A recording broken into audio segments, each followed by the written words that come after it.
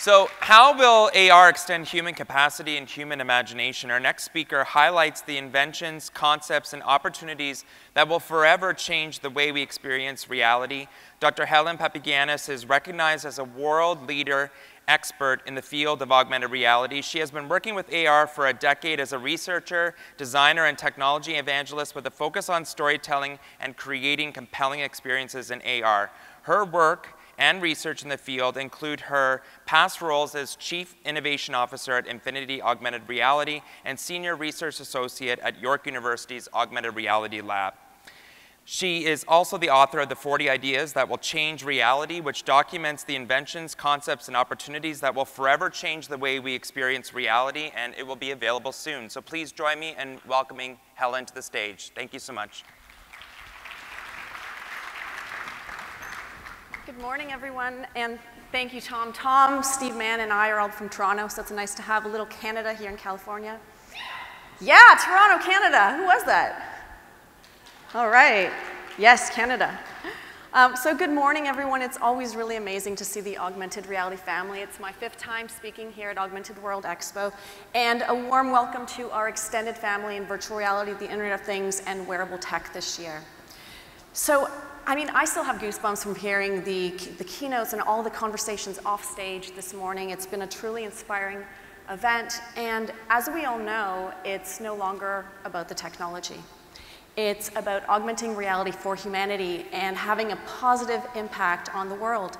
We've been talking about creating compelling content and meaningful experiences that are contextual, and it's so exciting for me to see our community growing and our industry heading in this direction.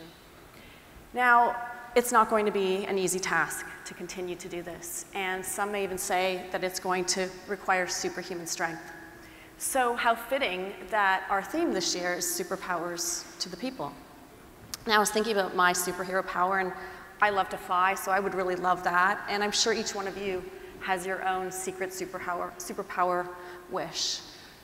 But here's the thing that gets me and really inspires me about people like you and our industry, is that you already have these superhero powers. Whether you're here as a developer, or you're designing hardware, or you're an artist, you are already changing the way we experience the world. You're already pushing the limits of what's possible.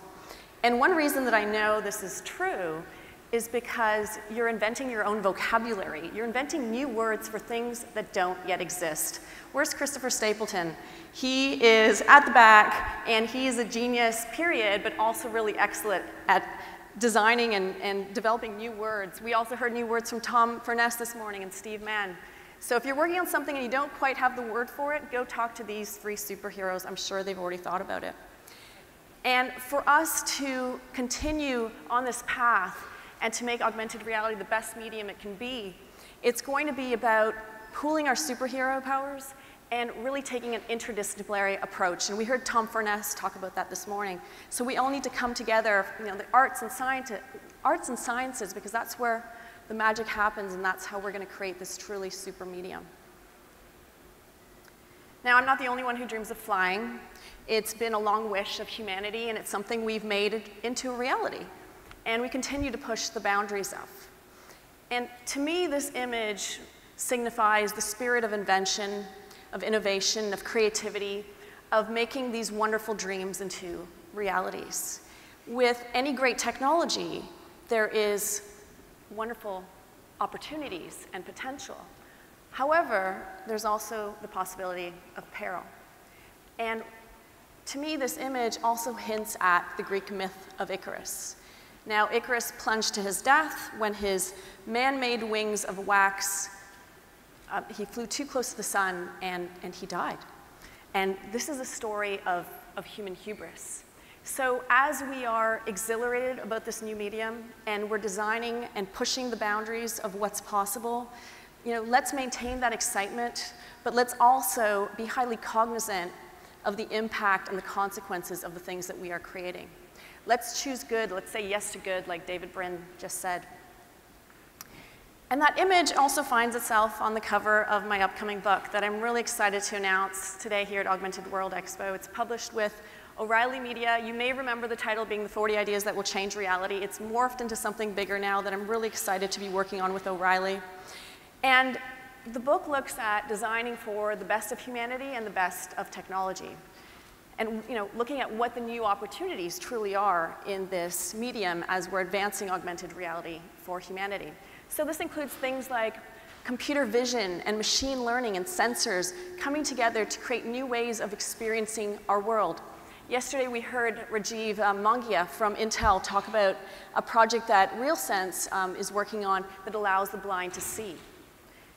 Now, augmented reality is not just about vision. We've placed an emphasis on the visual over the past few years. It's also about the other senses. So how can we use augmented reality to create a spectrum of the full human sensorium, including things like touch, taste, and smell? And of course, new stories for new screens and new interfaces. We've been hearing a lot about storytelling this year, and it's where I began my work, so that's of course in the book. And lastly, how these new inventions are mirroring human physiology. So Tom Furness talked about the virtual retinal display this morning, so that's something else that the book looks at. And I'm really also excited to announce that both our keynote speakers this morning, Tom Furness and Dr. Steve Mann, will be contributing forwards to my book.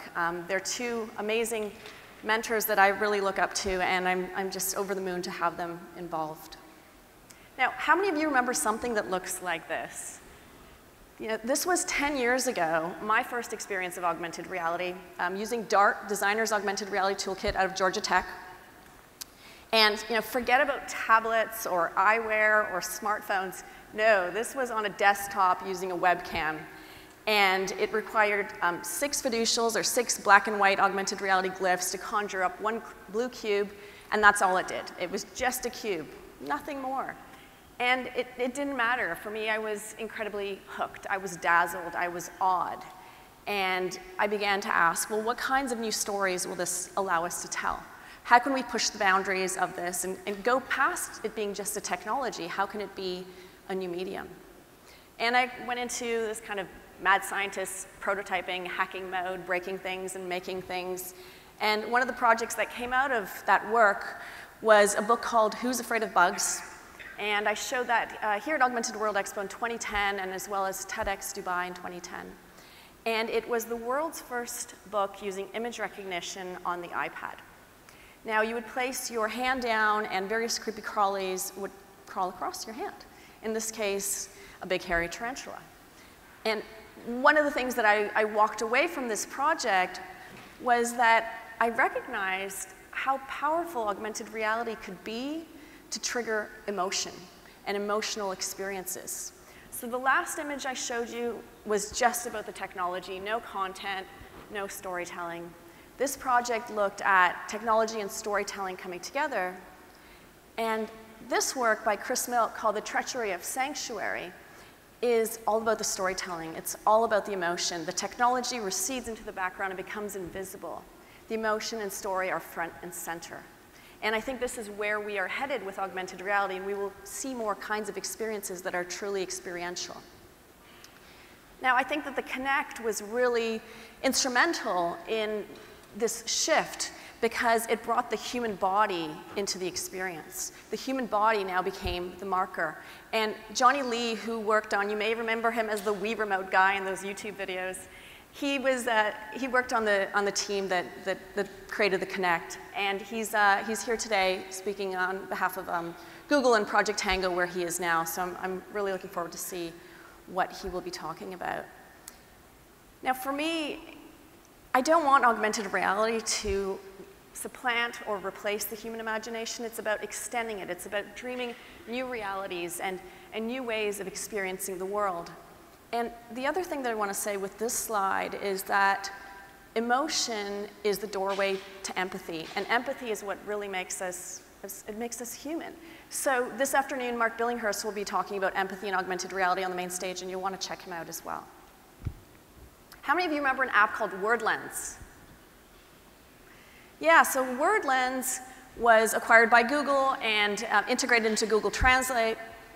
And WordLens was, whether it was on Google Glass or on a smartphone, you would hold up your device, and you would look at a printed sign, and you would have a translation on the fly. So imagine being in a foreign country, looking at a road sign or a menu, and being instantly able to translate the world around you. Now, that was a great example of augmented reality in utility, right? Of creating a positive example of using technology to engage with your environment in a new way. This example is called OrCam, and it's a way that augmented reality is really changing people's lives. It's a pair of glasses with sensors for the visually impaired and allowing them to see their environment. So when the wearer has the device on, they point at something, whether it's a face, a sign, currency, and it is then read back to them. And again, a really positive example and having a profound impact on humanity. I would love to see more examples of this in augmented reality. In 1996, Nicholas Negroponte, founder of the MIT Media Lab, said, "Computing is not about computers anymore, it is about living." And the same is true with augmented reality. It's no longer about the technology, it's about choosing how we want to live in this new reality. Now, the good news is that all of us are designing those blueprints. So we get to choose what that looks like. And let's not make it look like this, because we don't want to be swallowed by our devices. We don't want to become invisible. We want the technology to become invisible, and the focus to be on human moments and the human experience, because I want to be able to see you, and I want you to be able to see me. So let's keep this in mind as we're moving forward to design human-centered experiences. Peter Diamandis, founder of the X Prize, recently wrote an article that some of you may have read, and he identified 8 areas that will disrupt the next decade. And augmented reality was on that list, which is, I'm sure, no surprise to all of us. And he talked about the various industries that augmented reality will disrupt. And he said that it will have a fundamental way that we operate as humans. It will impact this in a great manner. And I can't disagree with that. We've been hearing talks over the past couple of days and today about how this will impact our humanity, and it's something that we really need to think about. So I hope you'll pick up Augmented Human, and one of the things that I really like about O'Reilly is that they have this thing called early release, where there are chapters available online in advance of the book release, so you'll be able to pick them up online. So you can check out arstories.com, and I'll be making more announcements on Twitter at arstories. So thanks for your attention today, and I can't wait to see what we're going to do in the next year, let alone the next decade. So thank you so much.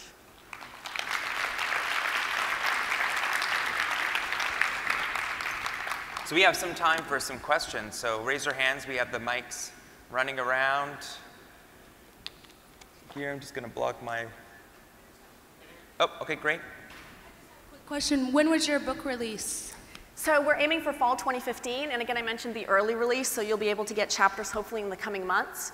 And so early release, the way it works is that you will pre-order, and you can get the chapters in advance, and then when everything's done, it's shipped to you, so you have both the hard copy and the ebook.